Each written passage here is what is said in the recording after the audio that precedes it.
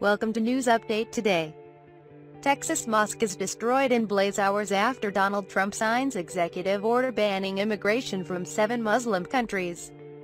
A Texas mosque has been ravaged by a fire just hours after President Donald Trump signed an executive order restricting migration from 7 predominantly Muslim countries.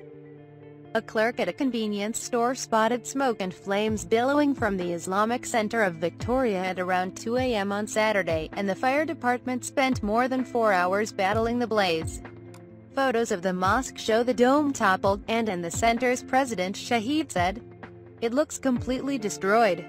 The imam was awake in the early morning hours and checked the mosque's online surveillance, only to find the alarm was inactive and the doors were unlocked, the Islamic Center's president Shahid Hashmi said. Just last week, someone broke into the mosque and stole a number of electronics, including laptops. He was worried about it and drove over there, Hashmi said. By that time, fire engines were already there pouring water on the fire. "It's sad to stand there and watch it collapse down, and the fire was so huge," Hashmi said. Victoria Fire Marshal Tom Legler asked for help from the Texas Fire Marshal's Office and Federal Bureau of Alcohol, Tobacco, Firearms and Explosives to determine what caused the blaze.